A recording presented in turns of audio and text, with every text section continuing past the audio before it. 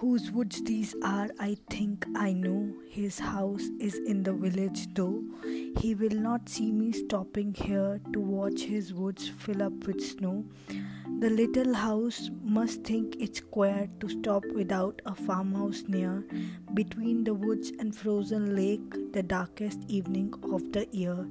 He gives his harness bells a shake to ask if there is some mistake. The only other sounds the sweep of easy wind and downy flake.